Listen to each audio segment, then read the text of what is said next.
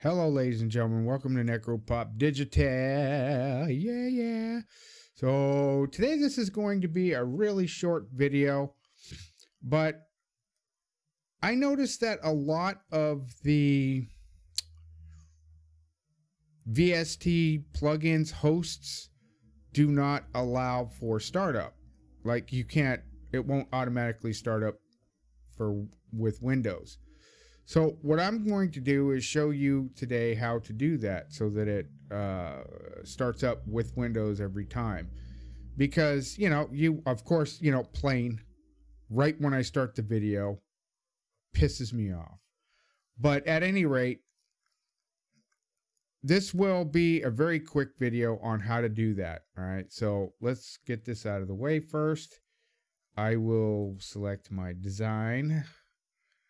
Okay, yeah, check out that awesome wallpaper. So we're going to hit the start button, right?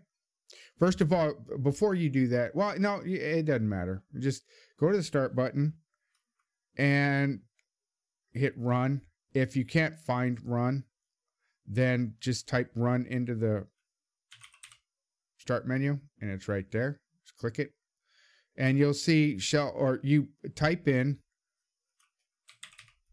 shell colon startup. Hit OK. And it's going to bring you to a folder. And that's what the folder looks like. As you can see, it's right here. Wherever you have Lighthost or any one of those programs, you will, like for me, it's in a completely different thing. Okay. You'll right click. I'll use Voicemeeter as a benchmark here. You'll right click, create shortcut. Okay, it'll put it in the same folder that the program's in, the host is in. And then you just copy it and paste it into this startup folder, and that's it. In addition to that, you can also just drag it and drop it in the shortcut. Once that's done, you can close that out and you're done technically. Now, if you want to make sure that Lighthost always shows up in your system tray or your sys tray, go into taskbar settings.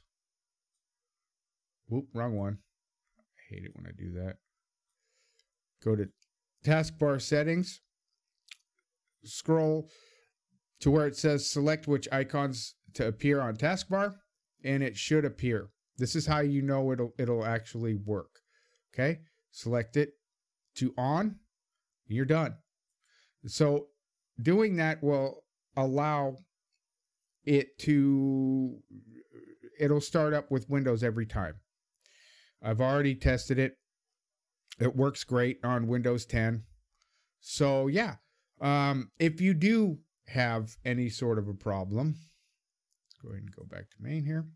If you do have any sort of problem where it won't start up for whatever reason, you can go into the start, either the exe, and right click the exe. So let's go into my folders. I'll let you see it in just a second here. I just want to make sure I'm actually doing this correctly. Okay, so what you'll do is you'll go to the shortcut or the exe. You'll probably want to do both of them. You right click, properties, go into compatibility, and right here it says run this program as an administrator. Select it or tick it on, whatever, hit OK or and apply, and you're done. Do the same for the shortcut in the start menu, properties, compatibility, click, and hit apply, OK, and you should be done. Most of the times it should work without having to do that, but in the event that you do have these problems, you might have to. So just wanted to make you aware of that. And one last thing that I wanted to mention is in Voicemeeter itself. I'll go ahead and drag this over here so you can see it. Put it in design here. One thing to note, a lot of us have multiple microphones, right?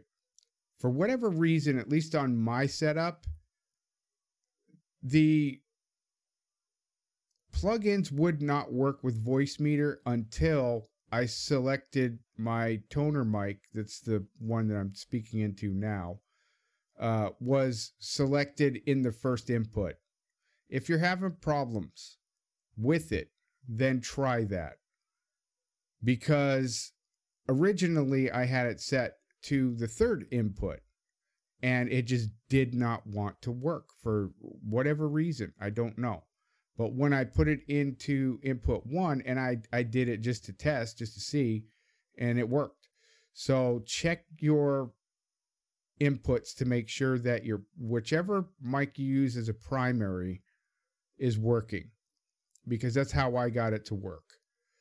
Anyway, I hope that this video was helpful, and I hope that everything works out. Let me know how it goes for you guys. Thank you for watching. If you found the video helpful, do me a favor, hit the like button. I'm trying something new, so if you like the content itself, drop a sub.